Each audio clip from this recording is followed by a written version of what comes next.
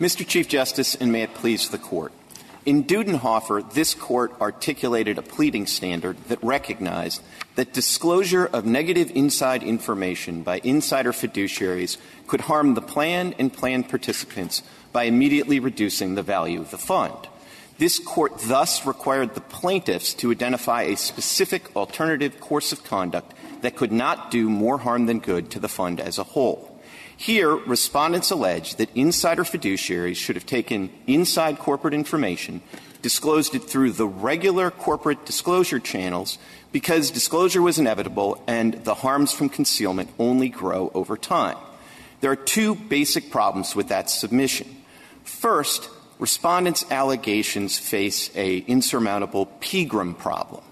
ESOP fiduciaries do not have a fiduciary obligation to use information gained in a corporate capacity or to use the regular corporate channels of disclosure for the benefit of plan participants. It's particularly true with respect to the use of regular corporate disclosure channels. The use of those channels is something that is inherently done wearing a corporate hat.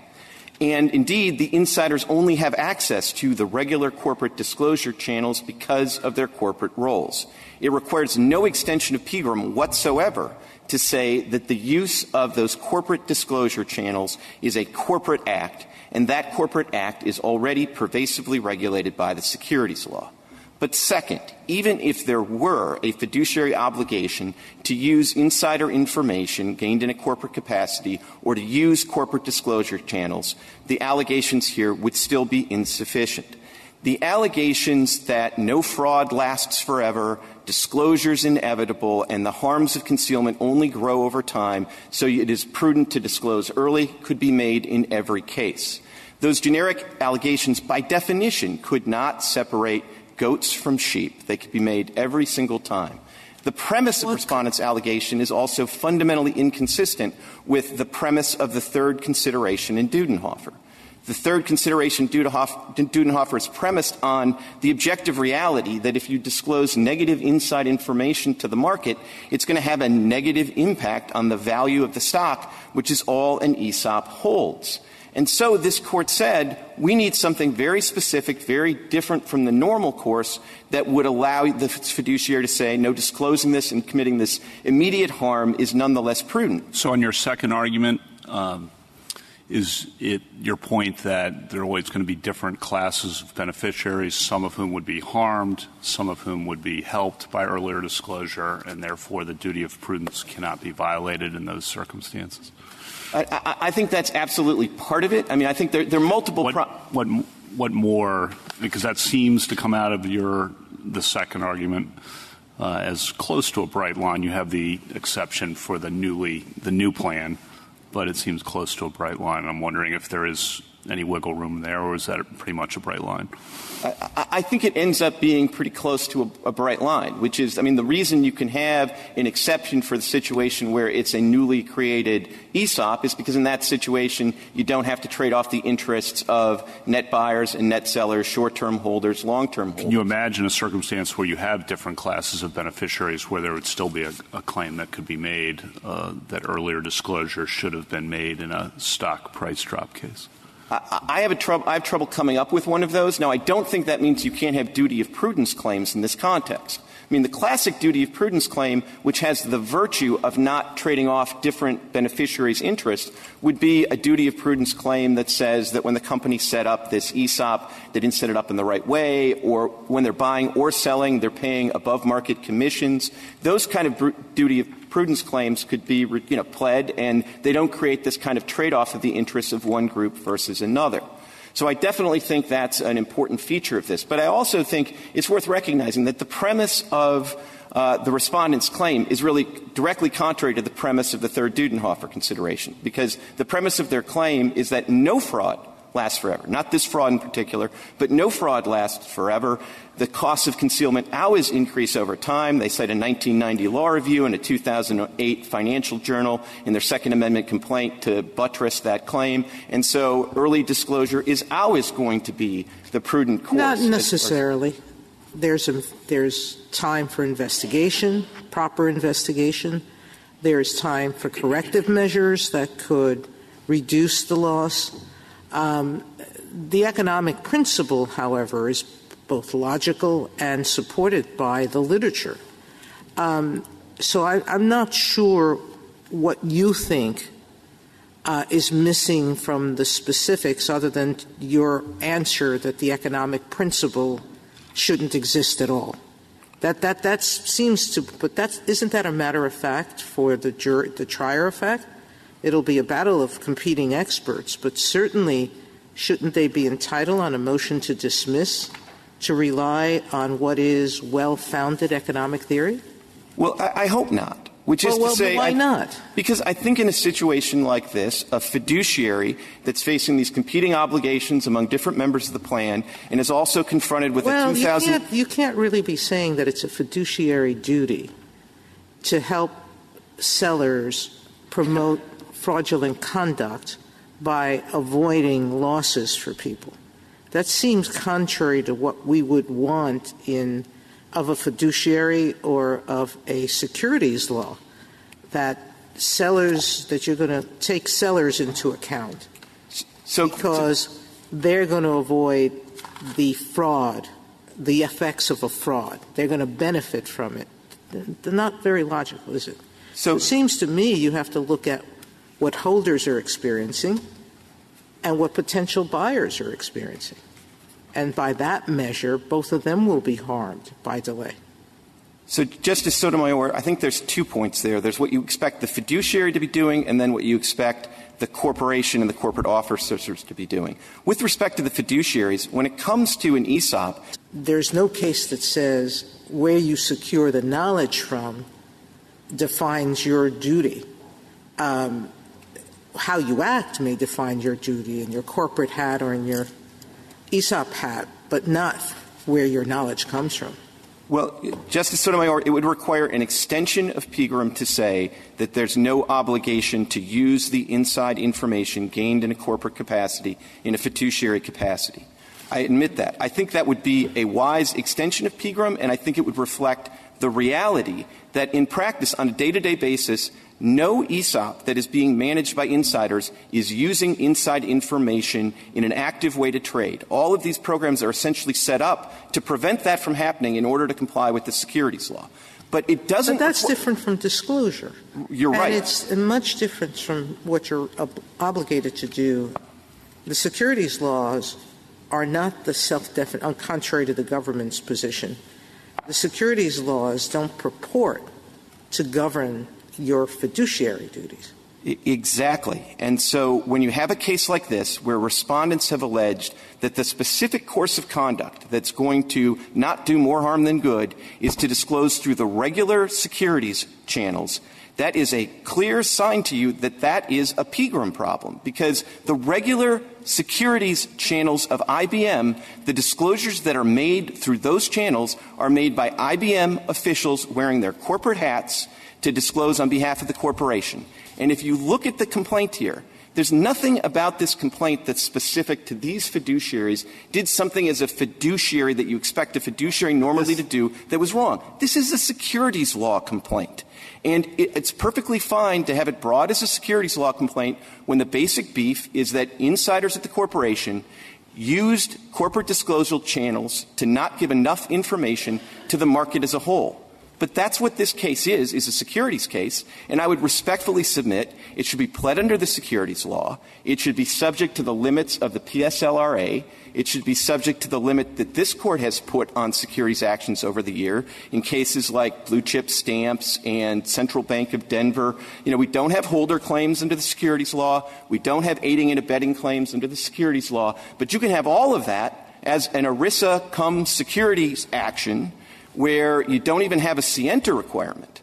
And I think if you think about the way that this case was treated as a security case, it's very, the underlying securities allegations is that IBM miscalculated and misapplied the GAAP regulations and didn't make an early disclosure of the losses of the microelectronics unit. Now, in order to figure out whether that's a securities violation, you have to figure out whether the microelectronics unit is sufficiently separate from the broader reporting unit that it's part of. Now, the district court, when it heard this case as a securities case, said, I'll give you just over the line on that allegation. Seems kind of complicated, but I'll get you just over the line. But then under the securities law, I get to scienter, and I have to see a strong inference of scienter. And I don't see anything close to a strong inference of scienter here. This is like a debatable principle of accounting, so I'm going to dismiss this claim. Mr. Clement, if we could just back up for a minute. I have, I guess, an antecedent question. And I understand that a great deal of your brief is devoted to arguing that liability under ERISA should be coextensive with the Securities Act for insiders. And I suppose some of that may follow from the idea that Congress has approved insiders as fiduciaries for ESOPs. But I guess I'm less clear why this Court should be in the business of accommodating that decision. It's a choice. It's not an inevitability that insiders would serve as trustees. And I guess I'm not clear exactly what employees gain from having insiders as trustees if, at the end of the day, they wind up being know-nothings because they can't do anything. As you've kind of indicated, they just can't do anything. An outsider might, in these circumstances, be able to make a reasoned judgment of some kind about whether to sell or buy or act differently in a way that an insider is, as you point out, disabled from doing. So can you help me with that? I'll try to, Justice Gorsuch. So first, I don't think it's right to say that the outsider is going to be in a better position to do something with this information, because the outsider, by definition, isn't going to get the inside information that you're only getting because you're a corporate insider. You know, these things leak. You know, it's possible. Maybe not. But at least there's a metaphysical possibility they can do something other than be a know-nothing. And so, again, can you help me understand why we would want to encourage insider trustees and provide special rules for them? What's gained by employees? I didn't see any real account in the briefs, I'll be honest, as to what Congress was getting at here, why it's a good idea, why we should underwrite it. So, right, I don't want to quibble too much on the premise. I mean, if it leaks, it's public information, so you're in a different box. But I want to be responsive. And here's what I would say. What employees gain is two things. One is they do gain some cost savings because it costs less. Okay, you're shaking your head. So let me I'm not shaking my head. I'm just well, maybe.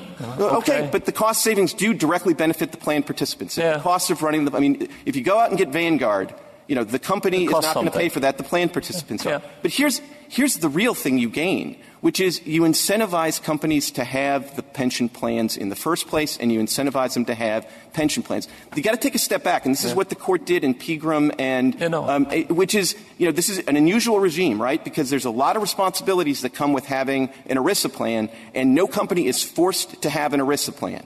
So in part to incentivize companies to have them, they said we're going to deviate from the common law rule where you couldn't have an insider serve as a fiduciary, and we're going to deliberately deviate from the common law rule, and we're going to set this up. It'll be easier to do it. Now, what companies like IBM have done, and I think it's important to understand this, is they have not said, oh, well, for everything else, we offer 201 funds in our plan, and for everything else, we're going to use Vanguard, but for this ESOP, we're going to use just our inside guys. Right. That's not how they do it. They set up all 200 plans. They have very senior corporate officials run that. They think they're doing their employees a favor, not only by saving the cost, but by having very sophisticated individuals run these various funds.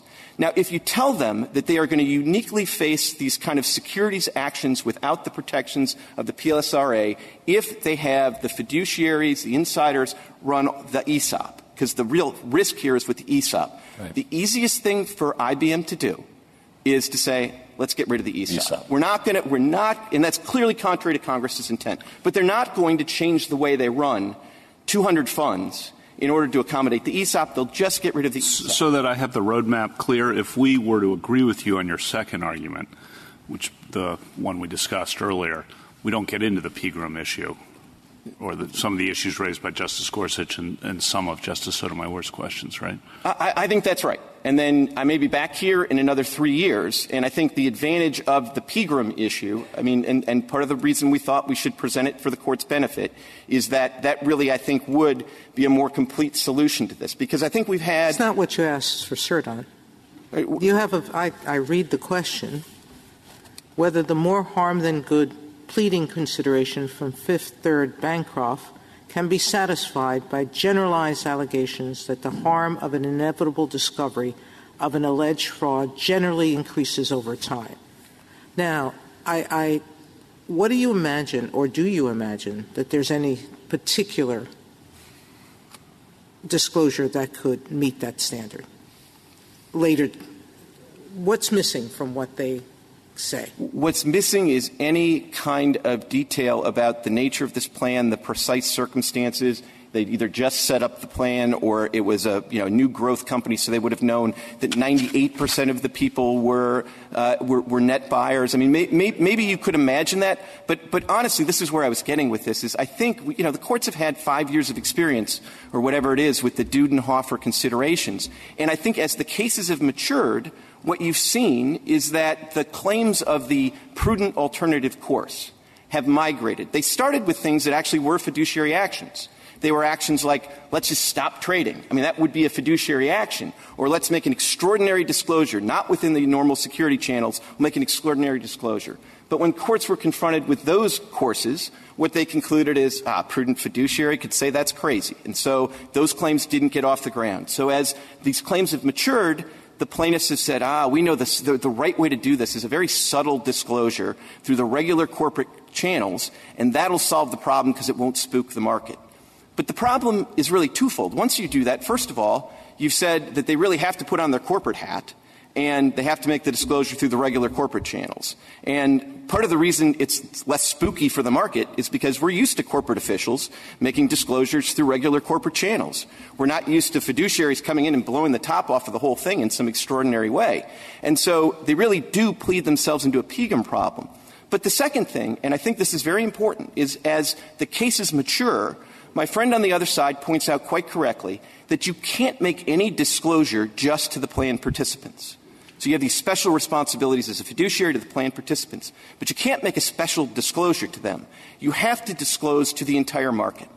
But once these cases have matured to the point where even the plaintiffs are saying what you need to do is you need to make a disclosure to the entire market, and you need to do it through the regular corporate disclosure channels, boy, we have a body of law that is precisely attuned to regulating the adequacy of disclosures by corporate officials through corporate channels to the market as a whole. Your argument now and the government and most of the briefs here seem, as Justice Sotomayor pointed out, to be addressing a different issue than what we granted cert on.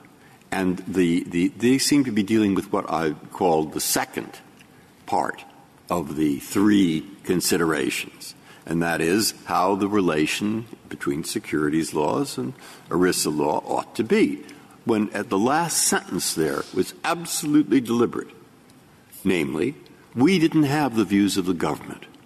All right, so now we have the views of the government on that question. But in reading them, I realize, one, I don't know what the lower courts think about those views. I don't know what the securities community and all the others think about those views. Therefore, why don't we just stick to the question on which we granted cert, namely the third question? And as to that, in their amended complaint, from 106 to, I think, 111, they have allegations in those paragraphs that, when I read them, seem fairly specific. Rather, well, we know what they are, and you know what they are. So, one, why don't we simply address that, leaving the other questions you raised to be developed in lower courts, and then, having addressed that, we look at what they say here in the complaint, and at the moment, I'm thinking it seems adequate. What's wrong with it? So, Justice Breyer, I think that it is – we're happy to win this case under the third factor or the second factor. Obviously, if you tell me you're going to vote against us on the third factor, I'd really like you to look at the second factor. But in all events, I don't think we should lose under the third factor because if you look at the allegations here, most of them could be made in every single one of these cases. During the class period, the plan was a net buyer of stock. They've walked away from that because it turns out, although they alleged it, it was wrong. And the district court. That's for the answer. No. The answer says the complaint alleges such and such. It's wrong. And now we'll have some discussion about that. With all due respect, what happened here is they made that allegation based on publicly available documents. It was pointed out to the district court, and the district court, in dismissing this case, said, that's wrong. It's a net seller. I'm not going to decide this case on a mistaken fact. And so he said, it's publicly available to me. I'm going to take judicial notice of it. They were a net seller by $200 million, which, of course, is exactly what you'd expect with a mature plan from somebody like IBM, as opposed to a new startup where you might think they'd be a net buyer if you think about it long enough. If they'd alleged that the trustee didn't know that they would be a net seller, would that then be sufficient? I don't think so, because I think particularly the fiduciary of a long-established plan could say, I don't know it for a fact, but I think we're very likely to be a net seller. If I could avert you to another one of their specific allegations. Do you want to just give a reference? Yeah, it's on page 29. This is their so-called inevitability allegations, which are case-specific, but of course they say that the sale is more likely than not, and that if there were a sale, it would be likely that the results would be disclosed. So more likely than not and likely does not equal inevitability. So if you want to look at the very specific allegations here, I don't think it gets it done. Thank you, Your Honor. Thank you, counsel.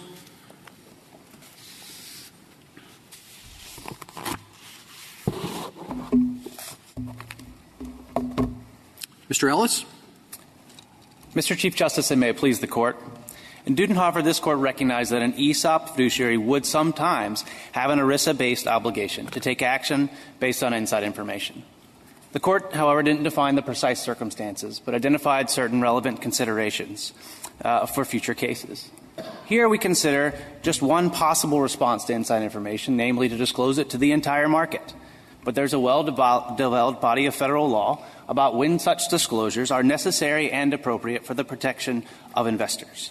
In the views of the SEC and the Department of Labor, while a prudent fiduciary may be required to take a number of actions based on inside information, ERISA should rarely, if ever, require a fiduciary to effect an unplanned market-wide disclosure that the federal security laws do not require of that fiduciary.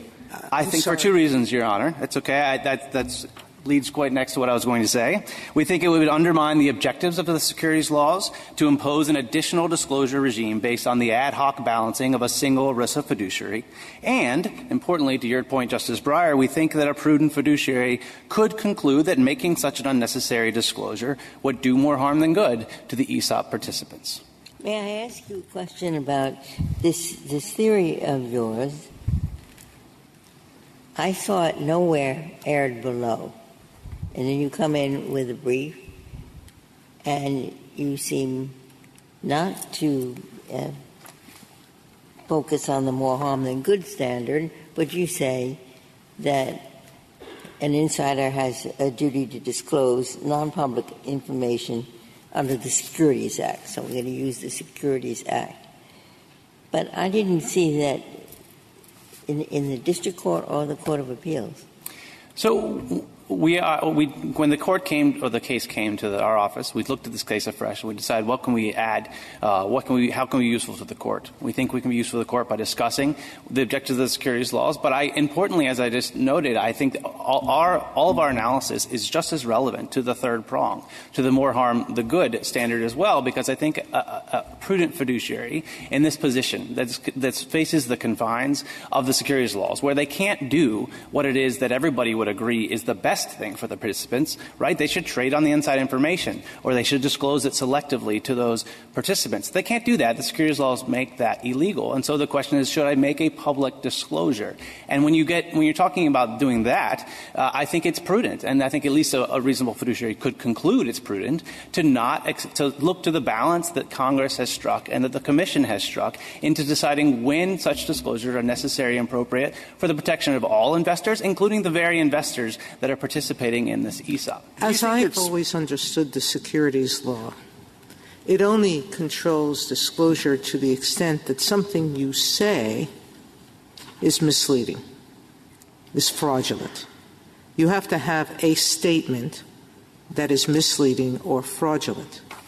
Let's assume it's a new company, and you don't have to make a statement. but you know, as is alleged here, that a fraud is going on, that it's going to be inevitably caught, and it's going to be caught before you can have to make a disclosure. You're suggesting that in that situation, there is no duty as a fiduciary to make a disclosure that is not required by the SEC? So a couple points, Your Honor. On the premise of the question, it's just not accurate that the securities laws only govern things that you say. A lot of the securities laws, the anti-fraud provisions, are based on misstatements and corrections of misstatements, but there's an entirely additional disclosure regime where certain events that are major events, like material impairments or like changes in control or definite agreements, have to be disclosed within 4 days, regardless of what you said before. And then there's 10Q and there's 10K. I would also point out that this very case is, in fact, based on allegations that the company had made a misstatement before and needed to correct that misstatement. So this is a fraud case, a 10B case. It's just that no one has evaluated whether the allegations are sufficient to state that. Do you think that it is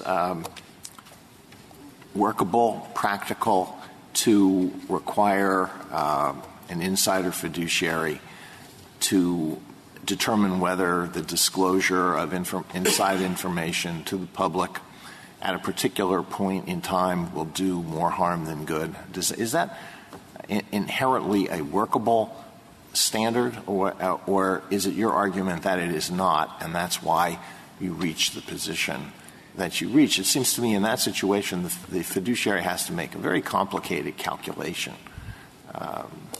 But maybe it's more doable than it seems to me. Like whether are the participants are they net buyers or sellers? What will the situation be at some point in the future when the information will inevitably come out? So I think it is workable in the sense that if a prudent fiduciary in that position would not be ignorant, would not close its eyes to the entire body of law that's intended to balance those interests. I agree that it's not a workable solution to have an ad hoc balancing, and I don't think it would be, as I said, I think it would be inconsistent with the securities laws to impose this sort of ad hoc disclosure regime on every company, public company that's got an ESOP with insider fiduciaries, but not on the rest of the market. But I think what a prudent fiduciary would do, it's our position, is that they would look to that body of law and they would reasonably conclude, or at least they could reasonably conclude, which I take to be everyone agrees is the standard here, that making a disclosure that the company has decided is not in the best interest of the shareholders, and the federal securities laws, the expert and the expert commission has decided is not necessary and appropriate for them. That does sound. Where we are, it seemed to me, is you're trying to argue both, but are there things in the securities laws that mean that the fiduciary should not disclose information that will drive the price of the share down? That's what you're saying. Okay. That's not what we granted cert on, and the reason that I stress that is because my reaction to what you say is, I don't know. And I would like a lot of argument in a lot of courts. So I assume that in this case, he should have, a prudent trustee would have disclosed the information to the market through the channels that they are suggesting. Next question. Is there a special reason why he shouldn't disclose it anyway, because disclosing it will hurt the plan and its participants? Answer. They say, no, there's nothing special here. As a general matter, disclose it sooner rather than later if, as the Court of Appeals said, disclosure is inevitable. So they allege it was inevitable. They allege that loads of information that shows if it's inevitable, do it fast. That will not hurt the plan. It will help it. And there we are. Criterion 3 is satisfied.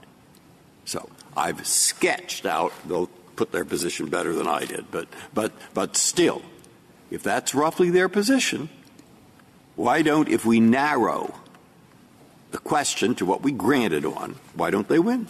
I think because a prudent fiduciary can't narrow, it's artificial to say that a prudent fiduciary would or could or should ignore the body of law that speaks to this precise question, that speaks to precisely when a company should make not a selective disclosure to just the participants that they can benefit on, but a public one, a market-wide one for all investors. That's what the Securities Commission has set out to do in its disclosure regime, and we think it would be unhelpful and artificial to assume in this case that a prudent fiduciary would just ignore that body of law. And I'd point out that it's not always true that you would disclosing information, if that will come out, sooner would be better.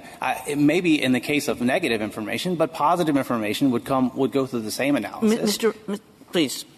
I mean, it does sound like you want us to scrap Dudenhoeffer and start all over again. So I don't think that's right. I think our position is fully consistent with Dudenhoeffer, and all three factors are still relevant. It's just that in this precise circumstance, the first two factors do a lot of the work. So take, for example, a case where the complaint was the alternative action you should take was to trade on this information or was to selectively disclose it to the participants.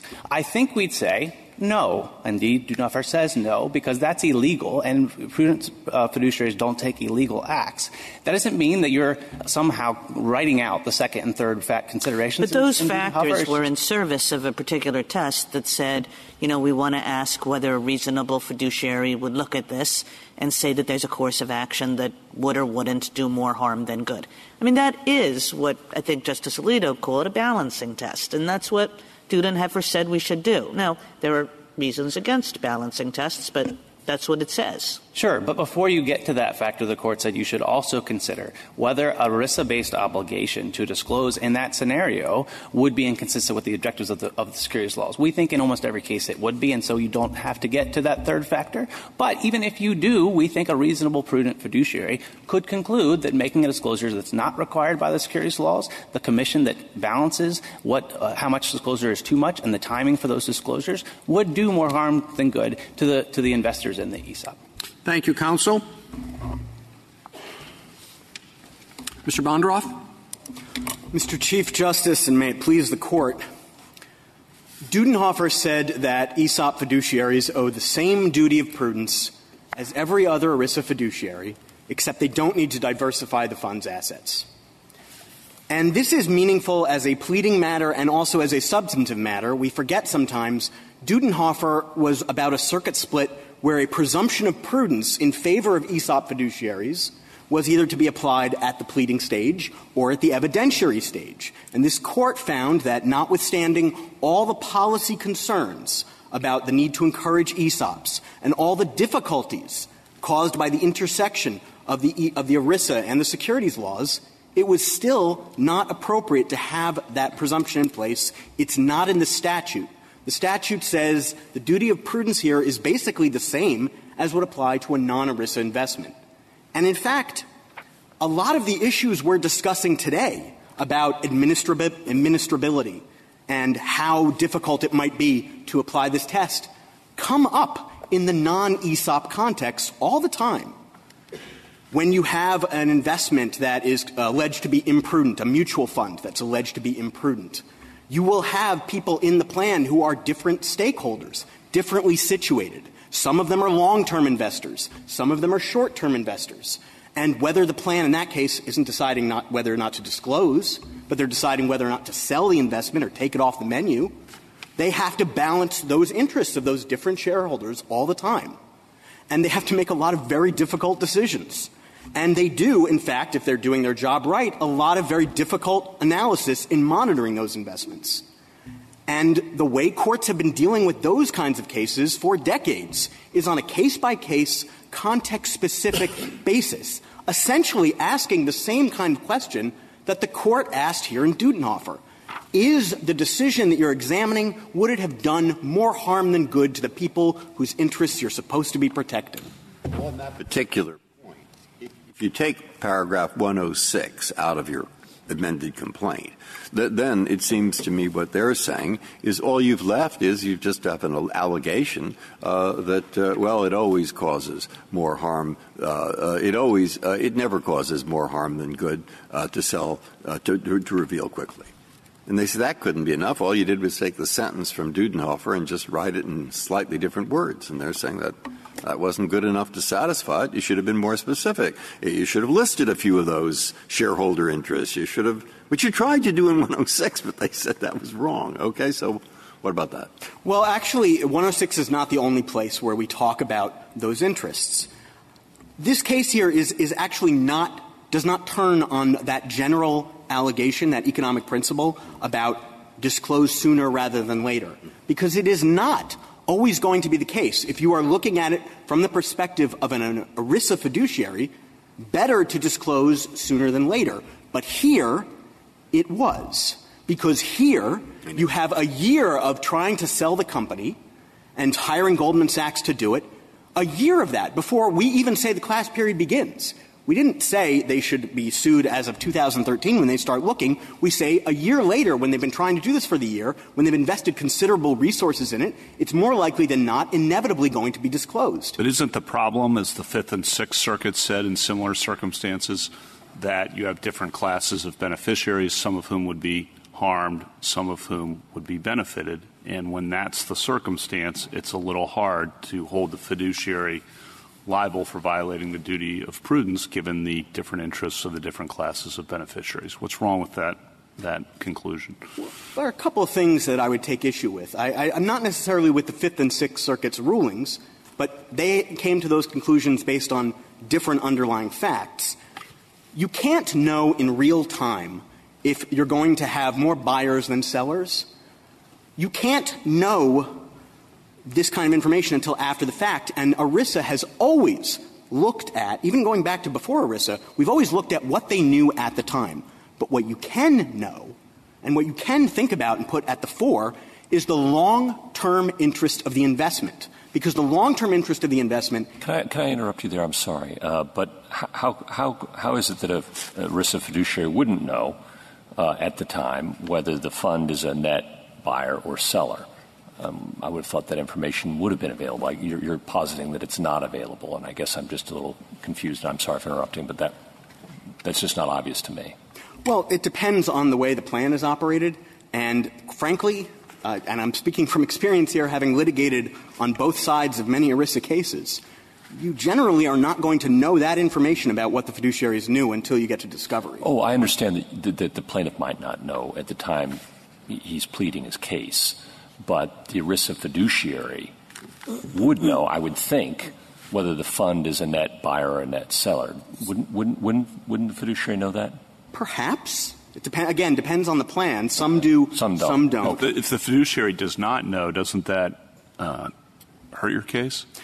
Not necessarily, because there's even more uncertainty about how the different classes of beneficiaries would be affected if you really don't know the precise circumstance.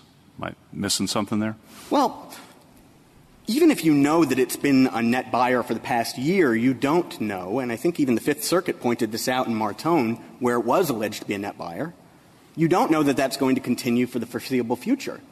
And you're not required as a fiduciary to predict the future about that. But what do you think a reasonable fiduciary is supposed to do if the fiduciary doesn't know? Well, the one thing you do know for sure is that if you make a disclosure, the stock price will drop. We concede that. And that harm, both the drop and the timeline of the recovery, that's going to affect the holders. And for the vast majority of ERISA plans, including this one, most people are neither buyers nor sellers. Most people are holders. Most people, especially when it comes to their ESOP, don't buy and sell on a regular basis. They sit and they don't pay attention to it at all. And if you're going to have a harsher stock price correction and a slower stock price recovery, that will affect all the holders. That will affect the long-term stability of the investment. So is your view that in pretty much every case, maybe there are some exceptions, but that in pretty much every case, the role of the fiduciary is to operate consistently with the holders, neither the buyers nor the sellers, but just the holders? Well, when you're thinking about the long-term, what's best long-term for the investment, you're going to think about the holders more than the buyers and sellers. There could be specific factual circumstances where you have an unusual company in an unusual situation where, in fact, most of people are buyers or most of them are sellers. But in the vast majority of cases, yes, you should put the holders up front. You've said a number of times the long-term value of the investment. Why is that the thing that the fiduciary should look to? Well, for one thing, it's the thing you can actually make a reasonable assessment about in real time at the time based on what you as a fiduciary know. It doesn't require you to figure out whether you've been a buyer or seller over the past however many years or months and then try to make a prediction about whether you will continue to be a buyer or seller. It's something you can think about in a way very much the way you would think about other non-ESOP investments, because that same issue comes up with a non-ESOP investment all the time. Well, if that's the case and we're supposed to the fiduciary is supposed to consider the long-term best interests of some abstract, non-identified person, why wouldn't the securities law be a really good place to start and maybe finish in assessing what those long-term overall health of the corporate interests might be? I would respond to that in two ways. One, I think as a practical matter. I mean, isn't that what the securities law are all about? It's ensuring the markets function on a net basis with as much transparency and efficiency as we can muster, subject to imposing reasonable costs and reasonable duties on people. I don't disagree with that description of the securities laws, but the securities laws have different interests than ERISA does. And that's going to create a problem when you're talking about both. Well, but I accept that if we're talking about some specified ESOP member. But you've told us to ignore that. You told us to ignore whether we're talking about a buyer or a seller, just to abstract it to the general interests of the plan as a whole. And once we do that, I would have thought the securities law would have been a really good proxy for the duties we'd expect a fiduciary to abide. I think as a practical matter, much of the time it is, but not all of the time. And what we are here to discuss and what the question presented to this Court is about is what kind of a pleading standard should be adopted. Well, where did the two diverge? Well, I could envision at least two situations where they might diverge, and the reason they do is because the two statutes have different concerns and they protect different interests. So the securities laws care about motive. So that's why you have to plead scienter. That's why there's a strong scienter requirement, because bad intent matters. ERISA doesn't care about motive, and it never has. Well, I think Mr. Clement would just say that you're not really pointing to a divergence in what the securities laws and ERISA are meant to prevent. You're just pointing, he would say you're using the ERISA clause to water down the securities standard. No, it will actually play out as a real difference, because let's say you adopt the government's rule. We'll be back here in 5 years trying to figure out what that means. It seems like a nice, bright line, clear rule. It's not. And if you think about it a little bit and push forward, you can see why. Because when you're pleading a claim under the securities laws, you have to meet the pleading standard of the PSLRA. We all agree on that. And when you're pleading a claim under ERISA, you don't. We all agree on that. You don't plead scienter for a duty of prudence claim. Now, let's say we've adopted the government's rule. Now do I have to plead as an ERISA participant scienter under the PSLRA in order to plead more harm than good under ERISA? And if I don't, what do I have to plead? Because is there a securities law violation if there's not an actionable 10b-5 action underneath it?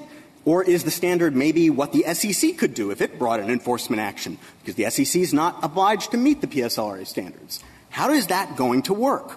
We're going to be sending that back to the courts, and they're going to be trying to figure out, how do I apply the securities law, which cares about things like motive, to an ERISA action, which doesn't, and figure out if that's more harm than good? Is a securities law disclosure required but under the standard of ERISA?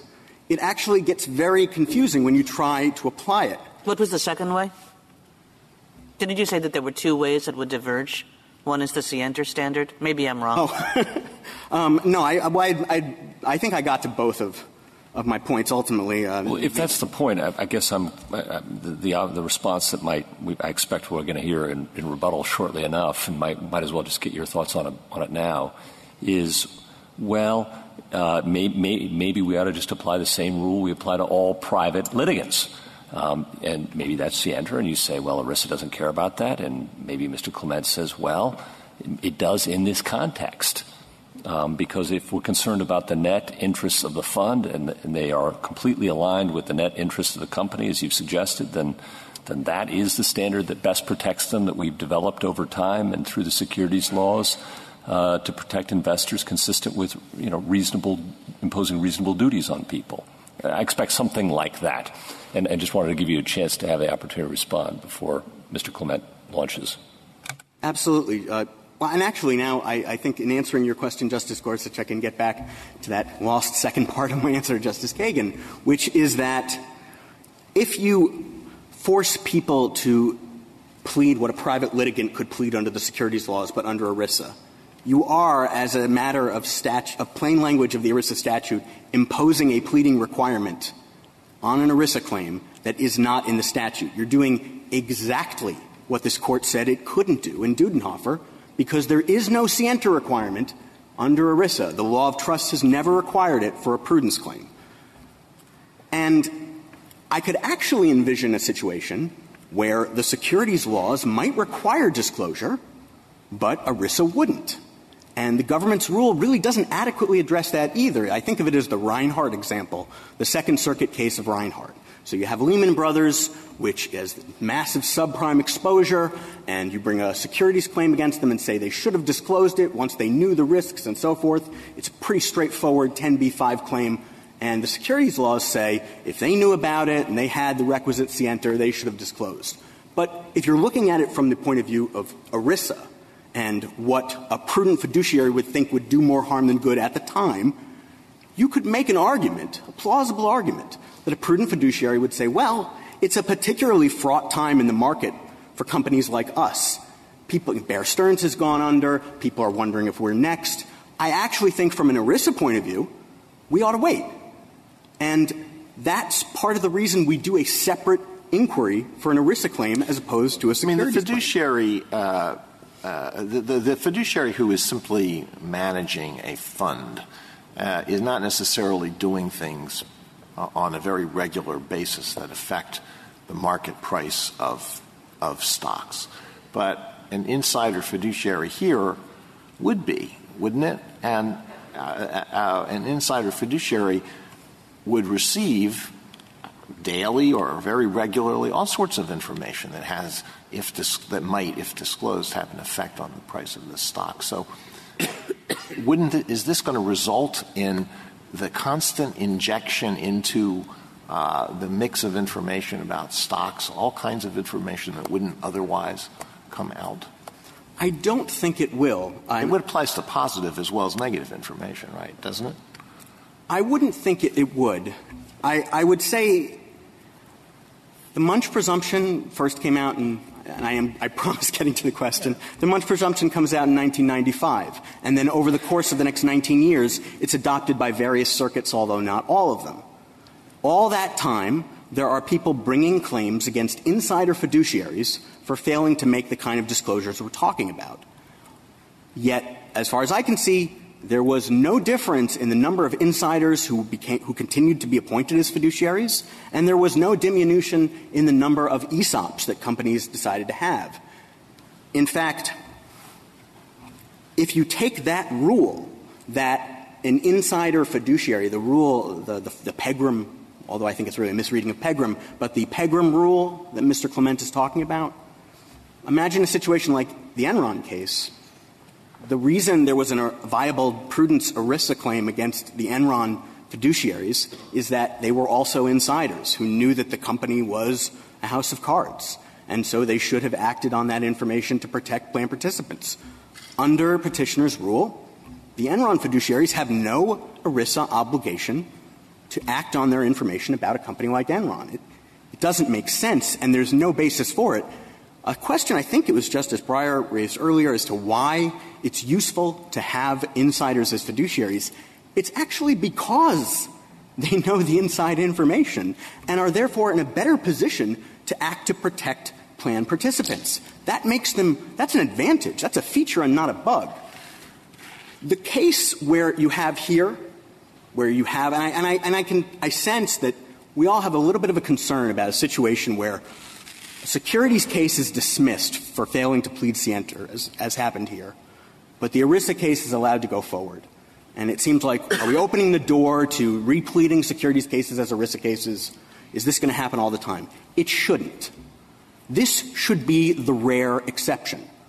That even the government in its brief talks about, extraordinary circumstances when you might need to make a disclosure, even though the securities laws don't require it. I don't think they have this case in mind, but this is actually a rare case where you have a situation where you have fiduciaries who happen to be insiders who happen to be involved in the thing that is alleged to have inflated the stock price, who happen to have direct knowledge of that, and who happen to have responsibility for the accounting of that, and therefore are in a position to know about it. There is a fourth member of the Retirement Plans Committee we didn't sue, the Senior Vice President of Human Resources. We didn't sue him because he wouldn't have any knowledge of microelectronics, the effort to sell it, or how to account for that. But we have the General Counsel, the Chief Accounting Officer, and the CFO. And they spend a year trying to sell this. It becomes more likely than not that it's going to be sold, and if it's sold, the disclosure is going to come out. And you're not in a situation where IBM is at a particularly sensitive juncture such that they can't make the disclosure without throwing things into disarray. I guess I'm not sure why it's so rare. I mean, the things you just identified. Fiduciary, who's an insider, that's what this is about, and then knows something, whether they're involved or not, as long as they know the duty's triggered. So that's something that's going to affect the stock price. That doesn't seem rare at all. That seems fairly commonplace. Am I wrong about that? I think so. I speak not just in theory, but from my own experience with these cases, both before and after Munch, and before and after Dudenhoeffer, I should say. These cases, even with the standard as applied by the Second Circuit here, are hard to plead and they're hard to win. They don't get through very often, less often than securities cases do. It's much more common for the securities case to get through than for the ERISA case to get through, and that's even before Dudenhoeffer that was the case. I don't want to sort of pour cold water on this issue, but it sounds to me, listening, as if it's exactly the kind of issue about the relationship between the securities laws objectives and the allegation that the ERISA trustee should or needn't disclose in a different, that's the issue. That's the second. So if I thought that that's the second question, the second part, not the third, and if I thought we just granted the third, what should I do in terms of the disposition of this case? In other words, I think the issue you both raise and discuss is very interesting and important. But I don't know that it's here. So if I think that, what's the right disposition? Disclosure here would not have been inconsistent with the securities laws.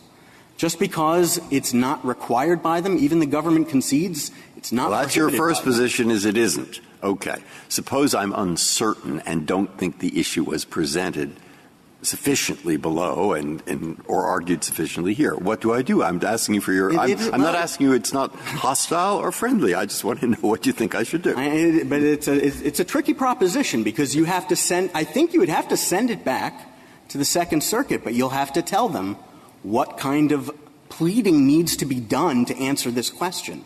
What statute are we pleading under? What interests matter? Because if you are just analyzing this as an ERISA claim, but you're saying you can only make disclosures that are required by the securities laws, it becomes a very difficult question as to whether the disclosure here is required by them or not. On the one hand, there wasn't an actionable 10b-5 claim. On the question we granted cert on, which is the third Dudenhoeffer factor, there's a circuit split. And we granted cert to resolve that circuit split. And basically, is earlier disclosure required in a situation when there are different classes of beneficiaries, or is that a situation where a prudent fiduciary should not be held liable? Isn't that the question presented? Well, I think and it's a yes or no answer to that question presented. That is, yes. Right. And in that question presented, I think the Second Circuit did exactly what you would want courts to be doing in analyzing these issues. You know, just because you can plead that a fiduciary knows something that hasn't been disclosed, and you can try to say that it's inevitable, doesn't mean that all the facts around it are going to back that up. And it doesn't mean that a district court is going to look at that and be persuaded just because you said it's inevitable and earlier is better than later. You have to have the meat on the bones or it doesn't work. So wouldn't, looking at Mr. Clement and looking just at the third prong, you suggested that whether you're a buyer or seller can't be judged, that you really should be looking at the hold class, but none of that is pled.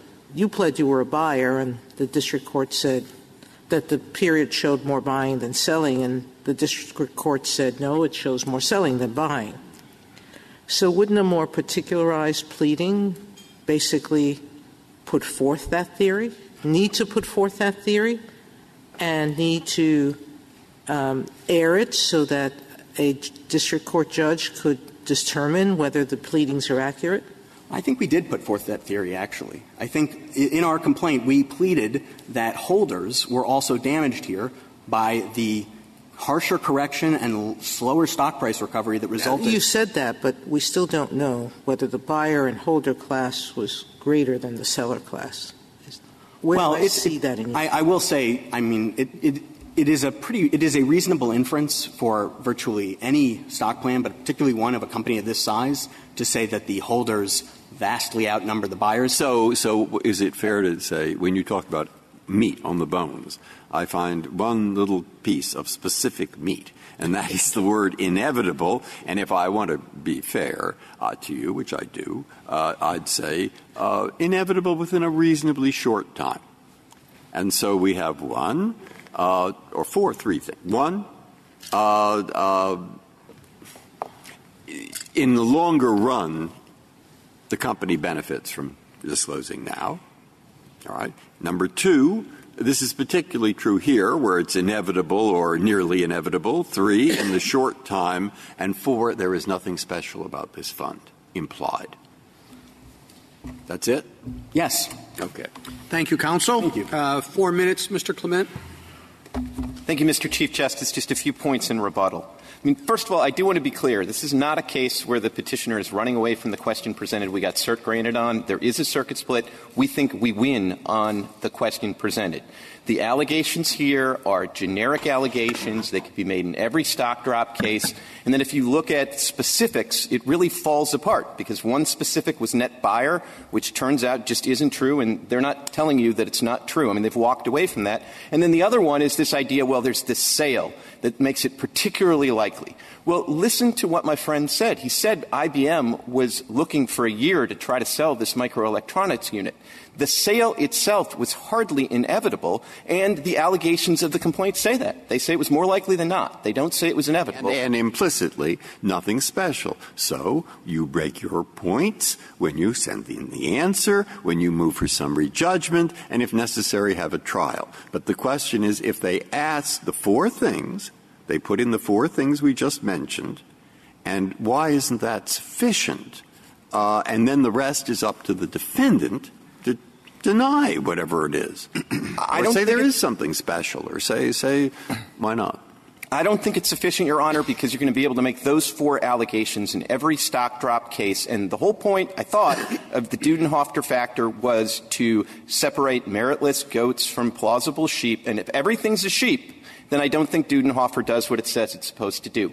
But so I think we win on the question presented. But the reason that we briefed the broader issues of Pegram is that the longer you hear even the plaintiffs talk about this, the more you find there's a fundamental problem here. As he said, the principal people he thinks the fiduciary should be looking out for are holders. Well, there's another word for holders. They're shareholders in the company.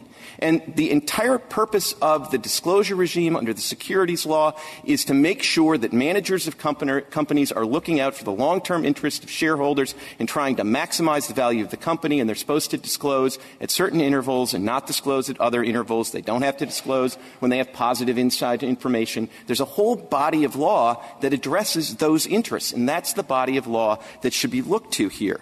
One thing I want to be emphatic that I disagree with my friend on the other side is he says that the reason that we want these insiders to serve as fiduciaries is so they can be sort of canaries in the coal mine. They can take early action based on their unique access to inside information. That is absolutely wrong. All these funds are set up to make sure that doesn't happen. Because if that did happen, these would all be latent security violations. So the reason, Justice Gorsuch, that it actually isn't implausible that a manager, a fiduciary of this doesn't know whether they're going to be net buyers and sellers is because they don't really do any of the buying and selling. That's just if you got more people who are new employees who say, yes, I want to be in the ESOP plan, then you get net buyers. If you have retirees who are selling, you have net sellers, and you don't know in advance. And I thought, based on what I read in Dudenhoeffer, that ought to inure to the benefit of the fiduciary. I thought you were only liable if you could not have thought it was prudent to say, I'm not going to mess with this early disclosure. The last thing I want to end with is just I don't want there to be a mistake. We do not agree with the United States on the bottom line here. We do not think that you should engage in a brave new world of hybrid ERISA/securities actions where I agree with my friend, lower courts would have to struggle with whether scienter applies. We said the solution is the securities law, full stop. Thank you, counsel. The case is submitted.